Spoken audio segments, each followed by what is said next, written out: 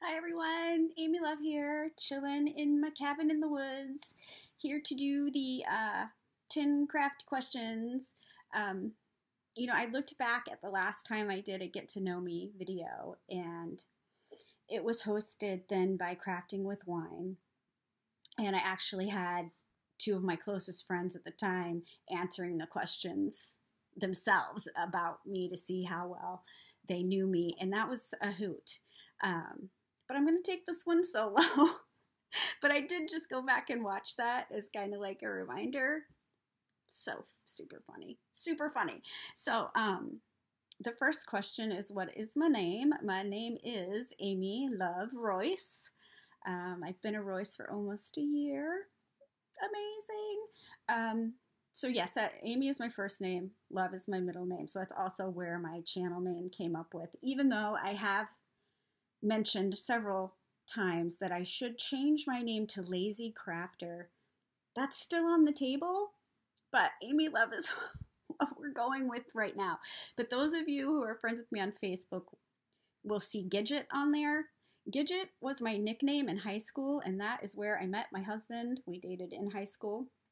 So all my friends from high school call me Gidget. So does my husband and his family. So that's where that comes from, if you were wondering. Okay, so that's one and two. What's your favorite craft? I like to dabble in everything. You know, when I see something I'm inspired by, let's give it a shot. Let's give it a try. But I always come back to fabric and lace. I always do. Those are just my favorite things. I love the laces and the fabrics. It's a thing. Okay, my favorite place to shop for crafts supplies is Hobby Lobby. Well, it's yard sales. Okay, and then it's Hobby Lobby. Hobby Lobby is my go-to. It doesn't hurt that there's also a Starbucks in the parking lot. That's a bonus. But I love Hobby Lobby because they have all the fabrics, they have lace, and then they have all the other crafting supplies. Right? Hobby Lobby is my all-time favorite. I do buy some stuff online at some online shops, but online mostly, probably Amazon. Yeah, I buy some stuff from Amazon. Also, I buy stuff from sales on YouTube, which is like a huge thing now. But yes, I do buy from some YouTubers. I buy from Rosie's Crafty Shack. I hope I got that right, Rosie. I recently made a purchase from her. I love the stuff I got. It's amazing. I also do buy some stuff from Angel Dream Crafts, so I'll link those two below. Let's see. Okay, my top 5 craft YouTube channels. I know, so hard. I am inspired by all my friends. I am. I see so many incredible things on YouTube, but I am going to list the go-tos, right? My go-tos, my go-to YouTube crafty channels. Now, my friend Lily doesn't make videos currently. I'm hoping that she will again someday. Lily Linica, and you know what? The name of her channel is not Shabbylicious. It might just be Lily, but I'll put a link to it below. I still go back and watch Lily videos because her talent amazes me and inspires me. I love it. So I will put a link to her channel below. Also, Nicola Badalena blows my mind. I fangirl over her so hard, and I will be totally and completely embarrassed if she ever watches this video. But yes, I have a crafty girl crush on some Nicola Badalena. Just a magical crafter. She just makes just these magical little things. They make me so happy. So I will put a link to Nicola's channel below. I've been a fan of Nicola for a very long time. Also, I am always inspired by Abby at Purple Cottage Crafts, and I consider her a dear friend of mine, so I hate to shout out the friends, you know, it's not like a friend contest, but I get inspired by Abby's videos. I have probably more videos on my channel where I've linked Abby's channel that inspired me more than I have anybody else's channel. It's been Abs, so Purple Cottage Crafts for sure.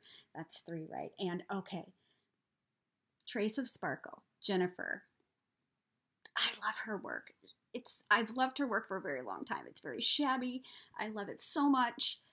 She truly inspires me. I was blown away by a few months ago. She did a swap with Doreen, and they swapped altered muffin tins. I was blown away by them. I'm completely inspired. I've been trying to work on one myself that's inspired by those muffin tins. So I love her work. Is that only 4? I don't even remember now. But those are really my go-tos for sure. My favorite color, if you've been here for any length of time and know me at all, you're already answering this question for yourself. It is most definitely pink. It is all the pinks. Pink is my signature color, and I like all the shades, but pale pink is probably my absolute favorite is pale pink. My favorite crafty tools, my hot glue gun, Fabri-Tac, my heat gun, my Timmy Snips, and my pokey tool. Now, crafters know what a pokey tool is, okay? But in my husband's world, it's called an awl.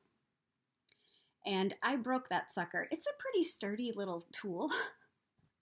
I broke it.